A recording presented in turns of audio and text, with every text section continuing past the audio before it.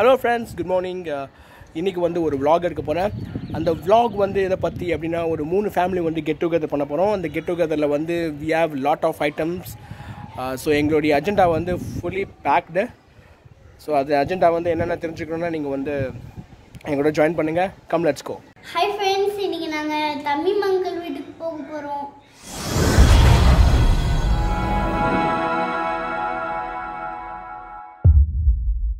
Morning 9:45 வந்து வீட்டிலேருந்து நாங்கள் கிளம்பணும். கிளம்பிட்டோம். ஆன் தி வேல வந்து பிரேக்ஃபாஸ்ட் சாப்பிடலாம் அப்படின்னு சொல்லிட்டு பிளான் பண்ணியிருந்தேன். வெல்கம் ஹோட்டலில் வந்து இன்றைக்கி சாம்பார் இட்லி வந்து செமையாக சாப்பிடலாம் அப்படின்னு சொல்லிட்டு பிளான் பண்ணி வச்சுருந்தேன். பட் அன்ஃபார்ச்சுனேட்லி வந்து ஏகப்பட்ட ரஷ்ஷு. வெல்கம் ஹோட்டலில் வந்து எங்களால் சாப்பிட முடியல. அதனால் பக்கத்தில் கங்காதேஸ்வரர் கோவில் பக்கத்தில் ராஜ் பவன் அப்படின்னு சொல்லிட்டு ஒரு ஹோட்டல் இருக்குது. அந்த ஹோட்டலில் வந்து மார்னிங் பிரேக்ஃபாஸ்ட் முடித்தோம். மார்னிங் டிஃபன் சாப்பிட்றதுக்காக ஒரு இடத்துல வந்துட்டு ஆக்சுவலி வெல்கம் ஹோட்டல் போனோம். அங்கே வந்து ரொம்ப சின்னமாக இருந்தது. அதனால் வந்து ராஜ் பவன் கங்காதேஸ்வரர் கோவில் பக்கத்தில் இருக்கிற ராஜ் பவன் என்ற ஹோட்டலுக்கு வந்துருக்கோம். இந்த ஸ்னாப் வந்து நாங்கள் சாப்பிடும் போது எடுத்தது. நாங்கள் லஞ்சுக்கு வந்து என்னென்ன ப்ரிப்பேர் பண்ணியிருந்தோம் அப்படின்னு பார்த்தீங்கன்னா சிக்கன் பிரியாணி, சிக்கன் கபாப், இந்த மாதிரி டிஷ்லாம் நாங்கள் வந்து ப்ரிப்பேர் பண்ணியிருந்தோம். சிக்கன் பிரியாணி வந்து நான் தான் பண்ணேன். சிக்கன் கபாப் வந்து ஃப்ரெண்டு வந்து வீட்டிலே வந்து பார்பிக்யூ செட்டப் வந்து ரெடி பண்ணி வச்சுருக்காரு. அதில் வந்து சிக்கன் கபாப் பண்ணார். செமையாக சாப்பிட்டோம், சூப்பராக என்ஜாய் பண்ணோம். இந்த கெட் டுகெதர் வந்து நாங்கள் லாக்டவுனுக்கு முன்னாடி பிளான் பண்ணோம். பட் எங்களால் இப்போ தான் எக்ஸிக்யூட் பண்ண முடிஞ்சது. நீங்களும் உங்கள் ஃப்ரெண்ட்ஸ் சர்க்கிளில் வந்து இதை ட்ரை பண்ணி பாருங்கள். சூப்பராக இருக்கும், டிஃப்ரெண்ட் எக்ஸ்பீரியன்ஸாக இருக்கும். நீங்கள் கண்டிப்பாக என்ஜாய் பண்ணுவீங்க. வாங்க வீடியோக்குள்ளே போகலாம். ரைட்டா, இப்போ என்ன பண்ணுறாருன்னா, இப்போது என்னோடய ஃப்ரெண்டு குளத்தூர்லேருந்து வந்திருக்காரு. அவர் இன்றைக்கி வந்து ஃபஸ்ட் டைம் எங்கள் வீட்டில் வந்து பிரியாணி செய்ய போகிறாரு. ஸோ அதை நம்ம வந்து பார்க்க போகிறோம் இப்போ. ஓகே ஃப்ரெண்ட்ஸ், இவர் தான் நம்ம ஃப்ரெண்டு தனுஷ், குளத்தூர்லேருந்து இருக்கார். இவர் தான் வந்து பிரியாணி பண்ண போகிறாரு. ஸோ நீங்கள் கொஞ்சம் இன்ட்ரடியூஸ் பண்ணிடுங்க. நான் என் பேர் வந்து தனுஷ். நான் வந்து பாய் வந்து நிறைய பிரியாணி சாப்பிட்ருப்பாரு. அந்த பிரியாணிலாம் வந்து இது ஒரு டிஃப்ரெண்ட்டாக இருக்கும். நம்ம அதை வந்து இன்றைக்கி பண்ண போகிறோம். சில டவுட்லாம் நம்ம பாய்க்கு இருக்கான், அதைவும் நம்ம வந்து இன்றைக்கி கிளாரிஃபை பண்ண போகிறோம்.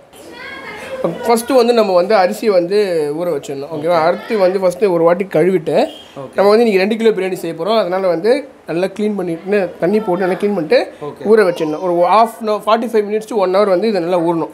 இதை வந்து நம்ம ஊற வச்சுட்டு வச்சிடறோம். சரி, ஓகே. இப்போ 2 கிலோ அரிசிக்கு எவ்வளோ கறி போடலாம் நீங்கள் பிளான் பண்ணியிருக்கீங்க? 2 கிலோவுக்கு வந்து எப்பவுமே பார்த்தீங்கன்னா எல்லாமே 2 கிலோ போடுவாங்க. அதுதான் நல்லாயிருக்கும்.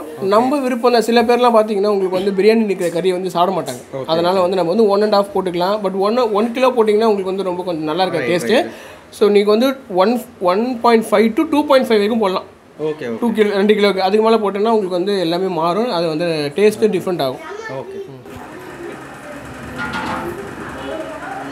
ஓகே தனுஷ், ஃபர்ஸ்ட் என்ன பண்ண போகிறீங்க? ஃபஸ்ட்டு வந்து ஆனியன் போடணும். ஆனியனு அப்போ வந்து பட்டை கிராம்பு அதெல்லாம் போட்டு நம்ம வந்து 1 kgக்கு வந்து 300 ml எண்ணெய். ஸோ அப்போ வந்து 2 kgக்கு எவ்வளோ 600 இதெல்லாம் போட்டு இப்போ நம்ம வந்து எண்ணெய் ஊற்ற போகிறோம்.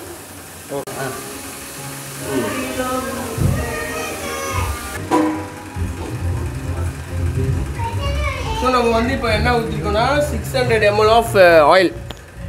1 kgக்கு வந்து 300 ml, 2 kgக்கு வந்து 600 ml வந்து நம்ம ஆயில் ஊற்றிருக்கோம். ஓகே, இப்போ நம்ம என்ன பண்ண போகிறோம்னா வெங்காயம் வந்து நல்லா வதங்குற வரைக்கும் கலர போகிறோம்.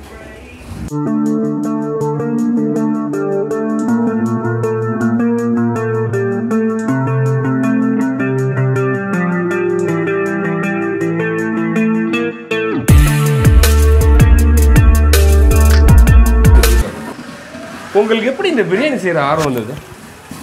எனக்கு வந்து சின்ன வயசுலேருந்து பிரியாணி ரொம்ப பிடிக்கும் சார். எனக்கு வந்து சின்ன வயசில் வந்து பிரியாணி அப்படின்னாவே நான் வந்து ரொம்ப விரும்பி சாப்பிடுவேன். அதுக்கப்புறம் வந்து ரொம்ப நாள் கழிச்சு நான் என்ன பண்ணேன், இந்த சமையல்லாம் வந்து நம்மளே செய்யலாமே, சரி பிரியாணி நம்ம செஞ்சு பார்க்கலாம் அப்படின்னு சொல்லிட்டு நானும் எவ்வளோ ட்ரை பண்ணி பார்த்தேன்.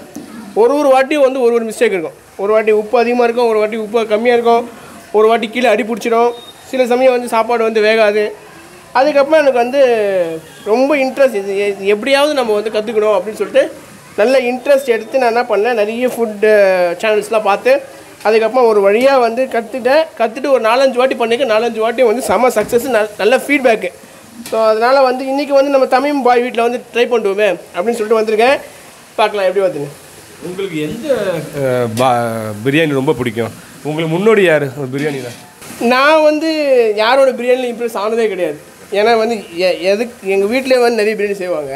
ஒரு வாட்டியும் வந்து நல்லா வந்ததே கிடையாது. இது வரைக்கும் நிறைய வந்ததே கிடையாது. அவங்க என்ன பண்ணுவாங்கன்னா ஒரு வாட்டி ஒரு ரீசன் சொல்லுவாங்க. இப்போ வந்து நம்ம சமைக்கும் போது இப்போ வந்து இப்போ யாருன்னா வந்துட்டாங்கன்னு வச்சிங்களேன், சமைக்கும் போது இவங்க குறுக்கில் வந்துட்டாங்க, அதனால தான் வந்து நல்லா இல்லை. அதுக்கப்புறம் வந்து ஃபோன் பெல் அடிக்கும், ஃபோன் வந்துடுச்சு எனக்கு, அதனால நான் வந்து அளவெல்லாம் தப்பாக போட்டேன் அப்படின்னு சொல்லிட்டு நிறைய ரீசன் சொல்லுவாங்க. அதனால் ஒரு கட்டத்தில் வந்து நான் பிரியாணி சாப்பிட்ற ஆசையே போயிடுச்சு எனக்கு. அதுக்கப்புறம் கடைகளில் சாப்பிட ஆரம்பித்தேன். கடைகளில் சாப்பிட ஆரம்பிக்கும் வந்து பார்த்திங்கன்னா பெரம்பூர்லேருந்து கொளத்தூர் ரோட்டில் இருக்கிற எல்லா பிரியாணி கடையில் நான் பிரியாணி சாப்பிட்ருக்கேன். அவன் வந்து என் ஃப்ரெண்ட்ஸுக்கு உள்ள சேர்ந்து நிறைய பிரியாணி சாப்பிட்ருக்கேன். நான் முக்கியமாக இந்த இடத்துல ஒரு விஷயம் சொல்லணும். என்னோடய ஃப்ரெண்டு கார்த்திக் ஒருத்தருக்கான், நானும் அவனும் பிரியாணி சாப்பிட்ற கடையே கிடையாது. ஆஃபீஸ்லேருந்து எங்கள் வீடு அண்ணா நகர் வரைக்கும் பிரியாணி சாப்பிடாத கடையே கிடையாது. இப்போ வந்து நம்ம என்ன பண்ண போகிறோம்னா கொத்தமல்லி புதினா இதெல்லாம் வந்து ஒரு பாத்திரத்தில் போட்டுக்கிறோம். கொத்தமல்லி புதினா என்ன 1 கிலோவுக்கு வந்து 3 பச்சை மிளகா, அப்போ 2 கிலோவுக்கு வந்து 6 பச்சை மிளகா வந்து நம்ம போடுறோம். இதே போதும் வந்து காரத்துக்கு. அதுக்கப்புறம் இது கூட வந்து சால்ட்டு இஞ்சி பூண்டு பேஸ்ட்டு வந்து நம்ம ஆட் பண்ண போகிறோம். சரி, இந்த புதினாக்கு ஏதாவது அளவு இருக்கா? அளவு இருக்குது. அதாவது 1 கிலோவுக்கு வந்து 1 கைப்பிடினா வந்து இதுதான் 1 கைப்பிடி. அதே அளவு நம்ம 1 கைப்பிடி 1 கிலோவுக்கு, 2 கிலோவுக்கு வந்து நீங்கள் 2 போடணும். அதே அளவு வந்து நீங்கள் அதுக்கப்புறம் நீங்கள் மல்டிப்ளை பண்ணிக்கணும். நீங்கள் வந்து 1 கிலோவுக்கு தான் அளவு சொல்லுவேன், 2 கிலோ 3 கிலோக்குலாம் வந்து அப்படியே நீங்கள் வந்து மல்டிப்ளை பண்ணிக்கணும். ஸோ இது வந்து நம்ம இஞ்சி பூண்டு பேஸ்ட் வந்து ஆட் பண்ண போகிறோம். இது வந்து பூண்டு காட்டுங்க.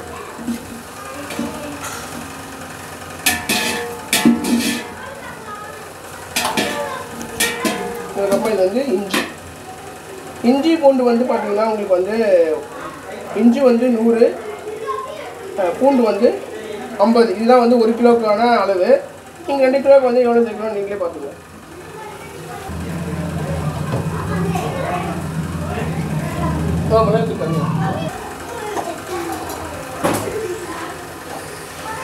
நம்ம தான் மொச்சை மிளகா போட்டிருக்கோமே, அப்போயும் நம்ம இது போடணுமா மிளகாத்தூள்? மொச்சை மிளகா இல்லை, பச்சை மிளகா தான் காரம் எருமே. இது அந்த இல்லை மிளகாத்தூள் போட்டால் உங்களுக்கு வந்து மசாலா மிளகாய் வந்து உங்களுக்கு வந்து மிளகாய் தூள் போட்டால் தான் உங்களுக்கு வந்து நம்ம வந்து பிரியாணி மசாலா எதுவுமே ஆட் பண்ண போகிறது கிடையாது. அதனால் நீங்கள் வந்து 1 கிலோவுக்கு வந்து 2 டேபிள் ஸ்பூன். ஸோ 2 கிலோவுக்கு வந்து 4. உப்பு வந்து அதுதான் 2 ஸ்பூன் வந்து 1 கிலோவுக்கு, 4 ஸ்பூன் வந்து 2 கிலோ. இப்போ நம்ம வந்து அரிசி வடிக்கிறதுக்காக தண்ணி வந்து வேக வச்சுருக்கோம். இப்போ தண்ணி வச்சுருக்கோம் அரிசி வேக வைக்கிறதுக்கு. இது வந்து இது குக்காருக்கு இது வந்து கொதிச்சுட்டு இருக்கோம். இப்போ வந்து இது போடணும். ஓகேவா? இப்போ நம்ம வந்து மிக்ஸ் பண்ணி வச்சுருந்த கொத்தமல்லி புதினா உப்பு மிளகாய்த்தூள் இஞ்சி பூண்டு பேஸ்ட் பச்சை மிளகா இது வந்து ஆட் பண்ணணும்.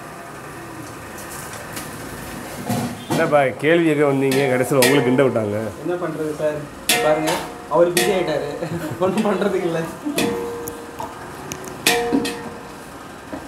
சரிங்கப்பா, நீங்கள் உங்களோட பிரியாணியில் எப்படி பண்ணுவீங்க?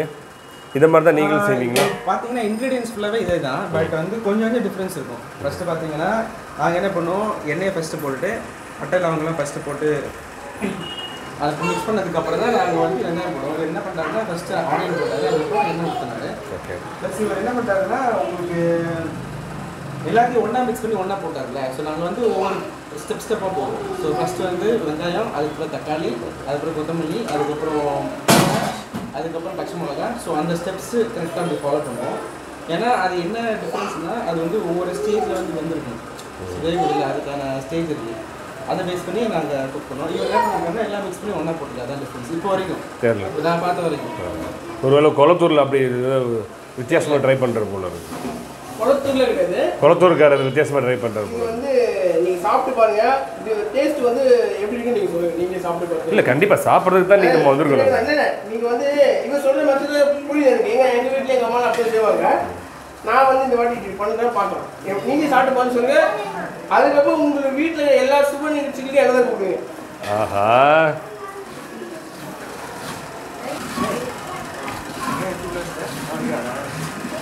ஓகே. அடுத்தது வந்து நம்ம என்ன பண்ண போகிறோம்னா தக்காளி தயிர் இது ரெண்டும் மட்டும் தனியாக மிக்ஸ் பண்ணி வச்சுக்க போகிறோம்.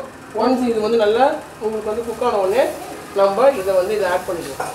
இதில் தண்ணி ஏதாவது ஊற்றணுமா? தேவையில்லையா? தண்ணியில் இப்போ ஊற்றணும், இப்போ கிடையாது. இது மேலே வந்து எண்ணெய் ஊற்றிருக்கீங்களா இல்லை தண்ணி ஊற்றிருக்கீங்களா? இது எண்ணெய் தான், தண்ணியிலே கிடையாது. அதாவது நான் ஆல்ரெடி சொன்ன அளவு வந்து 1 கிலோவுக்கு வந்து 300 ml, 2 கிலோவுக்கு வந்து 600 ml ஊற்றிருக்கோம். இந்த பச்சை மிளகா அப்படியே முழுசாகவே அது போட்டிருக்கீங்க. வந்து உங்களுக்கு வந்து வேகும் போது அது வந்து கரெக்டாக உங்களுக்கு வந்துடும். இப்போ வந்து உங்களுக்கு அப்படி தான் இருக்கும். ஒன்ஸ் நீங்கள் தண்ணி கறியெல்லாம் போட்டு நீங்கள் குக் பண்ணும் போது அது கரெக்டாக வந்துடும். நீங்கள் வந்து ஏன் முழுசாக இருக்குன்னு ஃபீல் பண்ணாதீங்க.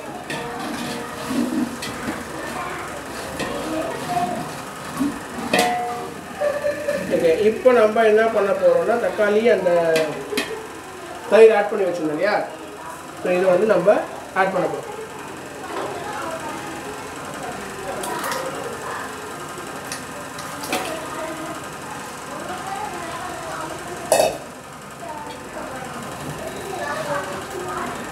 இப்போ நம்ம இதை நல்லா உங்களுக்கு தக்காளி வந்து நல்லா குக் ஆகிற வரைக்கும் நம்ம வந்து கலரிட்டே இருந்துட்டு இப்போ இந்த இடத்துல வந்து நம்ம ஆல்ரெடி உப்பு அதெல்லாம் போட்டோம் பார்த்தீங்களா? அது வந்து இந்த தக்காளி நல்லா குக் ஆனோடனே நம்ம தண்ணி ஆட் பண்ணுவோம். தண்ணி ஆட் பண்ணும்போது நம்ம வந்து பார்த்துக்குவோம் எவ்வளோ வந்து நம்மளுக்கு உப்பு வேணுமா இல்லை காரம் வேணுமா அப்படின்னு சொல்லிட்டு நம்ம ஆட் பண்ணிக்கலாம். இப்போ வந்து நம்ம என்ன பண்ண போகிறோம்னா தக்காளி வந்து ஓரளவுக்கு லைட்டாக குக் ஆன உடனே நம்ம தண்ணி ஆட் பண்ண போகிறோம். 1 கிலோக்கு வந்து 800 ml. ஓகே, 1 கிலோவுக்கு வந்து 800 ml வாட்டர் ஊற்றணும். இது வந்து 2 கிலோ பண்ணுறதுனால 1600 வந்து நம்ம வாட்டர் ஆட் பண்ணுறோம். இப்போ நம்ம வந்து தண்ணி ஊற்றி நல்லா இது வந்து கலர் பண்ணோம். இப்போது நம்ம ஃபுல்லாக இதை மிக்ஸ் பண்ணிவிட்டு தட்டு போட்டு க்ளோஸ் பண்ணி நல்லா கொதிக்க விடணும். அப்போ தான் வந்து உங்களுக்கு தக்காளி அதெல்லாம் வந்து வேகும். இப்படி க்ளோஸ் பண்ணுவோம். நம்ம வந்து அரிசி வேக வைக்கிறதுக்கு வந்து தண்ணி வச்சுட்டாங்க. அதில் வந்து ஒரு 2 ஸ்பூன் வந்து உப்பு ஆட் பண்ணிக்கணும். உப்பு ஆட் பண்ணிவிட்டு நல்லா கொதி வச்சுக்கணும். சிலவங்க நெய்யெல்லாம் ஆட் பண்ணுறாங்களே. நெய் வந்து ஆட் பண்ணலாம். நெய் ஆட் பண்ணால் என்ன வேணால் உங்களுக்கு வந்து நெய் பிரியாணி சாப்பிட முடியாது, தகர்த்திடும். அதனால தான் வந்து நான் வந்து நெய் ஆட் பண்ணுறதில்ல. வேணும்னா நம்ம ஆட் பண்ணிக்கலாம், அது ஒன்றும் தப்பு கிடையாது. பட் நெய் அதிகமாக ஆட் பண்ணிங்கன்னா உங்களால் நல்ல பிரியாணி சாப்பிட முடியாது. ஆனால் நெய் ஆட் பண்ணால் நல்லா உங்களுக்கு டேஸ்ட்டும் அந்த ஸ்மெல்லும் நல்லா. பட் என்னுடைய பிரியாணி வந்து பார்த்தீங்கன்னா நீங்கள் நெய் ஆட் பண்ணாமே உங்களுக்கு அந்த டேஸ்ட்டும் கிடைக்கும், அந்த மனமும் கிடைக்கும், எல்லாமே. இப்போ வந்து நம்ம என்ன பார்க்க போகிறோம்னா தக்காளி வந்து நல்லா வெந்துருச்சுன்னு பார்க்க போகிறோம். இப்போ பார்த்தீங்கன்னா தக்காளி வந்து இன்னும் கொஞ்சம் லைட்டாக வெந்ததுன்னே நம்ம வந்து அடுத்த என்ன இன்க்ரீடியன்ஸ் போடணும்னு பார்த்துக்கலாம். இப்போ வந்து இன்னும் கொஞ்சம் வேகட்டும். இப்போ கூட நீங்கள் வந்து உப்பு வேணால் பார்த்துக்கலாம். ஓகே, இந்த மாதிரி நல்லா உங்கள் தக்காளிலாம் வந்து எப்படி ஸ்மாஷ் ஆச்சு பார்த்தீங்கன்னா, இப்போ வந்து நம்ம என்ன பண்ண போகிறோம்னா சிக்கன் ஆட் பண்ண போகிறோம். சிக்கன் வந்து நம்ம வந்து 1.5 kg 2 kg வந்து 1.5 kg தான் ஆட் பண்ணுறோம். ஏன்னா சில பேர்லாம் வந்து சாப்பிட மாட்டாங்க, அதனால வந்து நாங்கள் சிக்கன் வந்து நம்ம எப்பவுமே வந்து 100% வச்சு குக் பண்ணக்கூடாது. ஒரு 50% குக் பண்ணால் போதும். மீதி ரிமைனிங் 50% வந்து உங்களுக்கு வந்து சிக்கன் வந்து தம்லேயே குக் ஆகும். இது ஒன்லி ஃபார் சிக்கன் மட்டும்தான். மட்டனுக்குலாம் வந்து டிஃப்ரெண்ட்டு. ஏன்னா மட்டனு அப்புறம் வந்து நாட்டுக்கோழிலாம் பார்த்திங்கன்னா நிறைய வேகணும், அதுக்கெலாம் வந்து வேறு டிஃப்ரெண்ட் ஸ்டைலில் பண்ணோம். ஸோ நம்ம இப்போ வந்து சிக்கன் மட்டும் பண்ணுறதுனால 50% சிக்கன் வந்து குக் ஆனால் போதும். இப்போ நீங்கள் மட்டனும் நாட்டுக்கோழியும் சொன்னனால ஒரு சின்ன கேள்வி. இப்போ இதே ஸ்டெப்பு தான் வந்து நம்ம மட்டனுக்கும் நாட்டுக்கோழி எல்லாமே சேம் தான், சேம் மெத்தட், எல்லா அளவுலாம் ஒன்று தான். ஒரே ஒரு திங் என்னது, நம்ம வந்து எல்லா மசாலா ஆட் பண்ணிட்டு தான் சிக்கன் ஆட் பண்ணணும். பட் மட்டனுக்கும் நாட்டுக்கோழிக்கும் வந்து என்ன பண்ணணும்னா இன்னும் முன்னாடி சிக்கன் மட்டன் ஆட் பண்ணணும். ஏன்னா அப்போ தான் வந்து எக்ஸ்ட்ரா குக் ஆகும், அதுக்காக. சரி தனுஷ், இப்போ நான் பார்க்கும்போது நீங்கள் வந்துக்கிட்டு மீடியமான பீஸ் போட்டிருக்கீங்க, ஆனால் கடையில் பார்த்தா பெரிய பீஸாக இருக்குது. இது எதாவது டிஃப்ரென்ஸ் இருக்கா? வீட்டில் வந்து நம்ம எப்படி வேணால் போட்டுக்கலாம் சார். ஏன்னா வீட்டில் வந்து நம்மளுக்கு தெரியும் யார் யார் எந்த எப்படி சாப்பிடுவாங்கன்னு சொல்லிட்டு நம்ம அதுக்கேற்ற மாதிரி போட்டுக்கலாம். பட் கடையில் வந்து பார்த்தீங்கன்னா நீங்கள் வந்து கொடுக்குற காசுக்கு வந்து அவங்க வந்து பீஸ் பெருசாக போட்டால் தான் கஸ்டமர்லாம் வந்து சாட்டிஸ்ஃபை ஆகும். அதனால தான் பெரிய பீஸ் போடுறாங்க. இதனால இந்த பெரிய பீஸ் தான் போடணும், சின்ன பீஸ் தான் போடணும்னு வந்து கட்டாயம் கிடையாது. இப்போ இந்த கறியில் வந்து இந்த லிவரு அதெல்லாம் ஆட் பண்ணலாமா? பிரியாணி நல்லா இருக்குமா? பிரியாணியில் வந்து அதெல்லாம் ஆட் பண்ணுறது நான் பார்த்ததில்லை. பட் ஆட் பண்ணால் தப்பும் கிடையாது. நீங்கள் பட் ஆட் பண்ணிங்கன்னா என்ன ஆகுனா சில சமயம் வந்து அது வந்து இந்த கறியோட சீக்கிரமாக குக் ஆகிடும். அது என்ன ஆகுனா நல்ல பிரியாணி ரைஸ் அது கூட வந்து கலந்துச்சுன்னா அந்த கலர் வந்து உங்களுக்கு வந்து பிளாக்கிஷ் ஆகிடும். ஸோ அதனால தான் நிறைய சேர்க்க மாட்டேன். இப்போ எங்கள் வீட்டு பக்கத்தில் நாங்கள் கறி வாங்குறோம்னு வச்சுக்கோங்களேன், தோலெல்லாம் எடுத்துக்கிட்டு தான் கொடுக்குறாங்க. ஆனால் ஒரு சில பிரியாணிகளில் வந்துக்கிட்டு தோலோடு இருக்குது. இந்த தோல் ஆட் பண்ணுறதுனால வந்து டேஸ்ட் ஏதாவது டிஃப்ரென்ஸ் மாறுமா? கரெக்ட், உண்மையாகவே அது வந்து உண்மையானதான். தோல் ஆட் பண்ணால் தான் உங்களுக்கு வந்து பிரியாணி வந்து டேஸ்ட் நல்லாயிருக்கும். அந்த ஃப்ளஷ் வந்து பிரியாணி போடுற ஃப்ளஷ்ஷு தோல் வந்து நிறைய பேருக்கு பிடிக்காது. ஏன்னா நிறைய பேர் வந்து தோல் அது பார்த்தாலே அருவருப்பாக இருக்கிறதுனால தோல் வீட்டில் இருக்கிறவங்க சாப்பிட மாட்டாங்க. ஆனால் நம்ம தோல் எடுத்துகிட்டே போடலாம். தோல் கடையில் மட்டும்தான் தோலோட போடுவாங்க. பட் இந்த ஒரே ஒரு டிஃப்ரென்ஸ் என்னன்னா நீங்கள் தோல் ஆட் பண்ணிங்கன்னா உங்களுக்கு வந்து டேஸ்ட் கண்டிப்பாக டிஃப்ரென்ஸ் இருக்குது. அப்படி சொல்லுங்கள். Thank you sir. இங்கே இந்த மாதிரி வந்து தண்ணி கொதிக்கும் போதும் ஊற வச்சிருந்த ரைஸை வந்து இல்லை ஆட் பண்ண போகிறோம். ரைஸ் ஆட் பண்ண உடனே பார்த்தீங்கன்னா உங்களுக்கு வந்து ரொம்பலாம் குக் பண்ண விடக்கூடாது. ஒரு ஆஃப் குக் ஆனாலே போதும். மீதி குக்கிங் வந்து உங்களுக்கு தம்மில் தான் வரணும். இது ஃபுல்லாக நீங்கள் குக் பண்ணிட்டீங்கன்னா உங்களுக்கு வந்து அரிசி வந்து குறைஞ்சிடும். ஸோ கறி வந்து நம்மளுக்கு வந்து வந்துச்சு. இப்போ நம்ம இது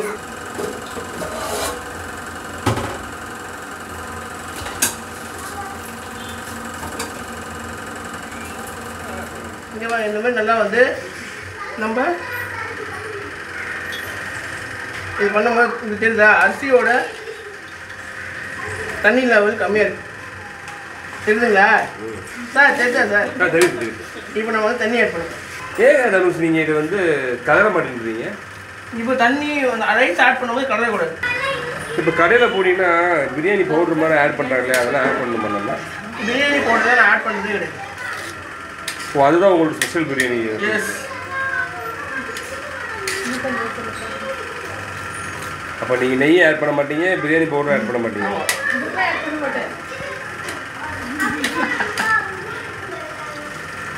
அவ்வளோதான் சார். இந்த லெவல் வந்து உடனே நம்ம இப்போ தம் போடுவோம். இப்போ சிலவங்க லெமன் தான் புளிறாங்க, அதெல்லாம் தேவையில்லை. லெமன் வந்து போட்டால் உங்களுக்கு வந்து புளிப்பு வந்து அதிகமாகும். நம்ம ஆல்ரெடி நம்ம வந்து தயிர் ஆட் பண்ணிட்டோம் இல்லையா? சரி, அந்த புளிப்பே போதும். உங்களுக்கு வந்து புளிப்பு அதிகமாக வேணும்னா நீங்கள் ஆட் பண்ணிக்கலாம்.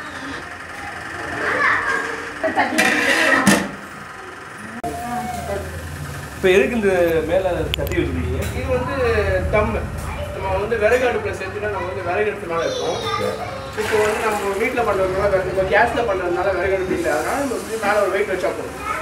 இது இந்த தண்ணி சூடாக இருக்கணும் அவசியம் இல்லை. அதெல்லாம் கிடையாது. இது வந்து வெயிட்டு. இப்போ வந்து என் வீட்டில் வந்து இந்த வெயிட்டான பாத்திரம் இருக்காது. அதனால் நம்ம தண்ணி பாத்திரம் வச்சு நான் தண்ணி ஊற்றுவோம். சரி, உங்கள் வீட்டில் வந்து வெயிட்டான இந்த மாதிரி எல்லாம் கேஸ் கபாப் செய்கிறதுக்காக நம்ம ஃப்ரெண்டு ஆல்ரெடி வந்து சிக்கனை வந்து மசாலாவில் மேரினேட் பண்ணி வச்சுருந்தார். அதுக்கப்புறமா இந்த பார்பிக்யூ அடுப்பு இருக்குது பார்த்தீங்களா, இது வந்து பழைய ஆயில் கேனில் வந்து இவர் பார்பிக்யூ அடுப்பை வந்து ரெடி பண்ணி வச்சுருக்காரு. சூப்பராக இருந்ததுங்க. அந்த ஸ்மெல்லே வந்து செமையாக இருந்தது. ப்ளஸ் ஸ்மெல்லும் சூப்பராக இருந்தது. சாப்பிடும் போதும் வந்து இது வந்து டிஃப்ரெண்ட் டேஸ்ட்டாக இருந்தது.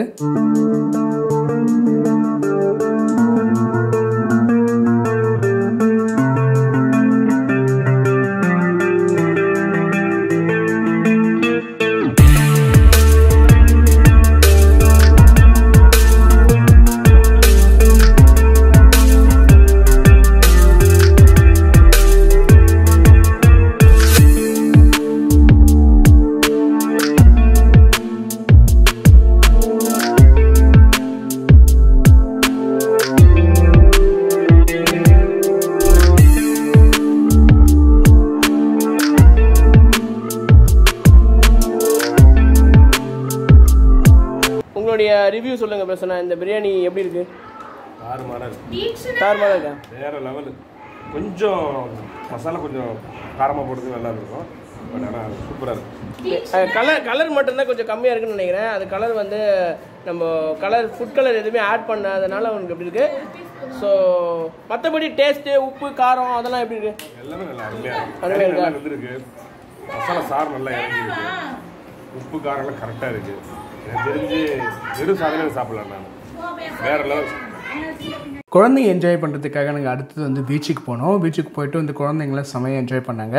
இது வந்து ஒரு டிஃப்ரெண்ட் எக்ஸ்பீரியன்ஸாக இருந்தது. குழந்தைங்களும் செமையாக என்ஜாய் பண்ணாங்க. நான் ஆல்ரெடி சொன்ன மாதிரி உங்கள் ஃப்ரெண்ட்ஸ் சர்க்கிளில் எதையும் நீங்கள் ட்ரை பண்ணி பாருங்கள். கண்டிப்பாக உங்களுக்கு பிடிக்கும்.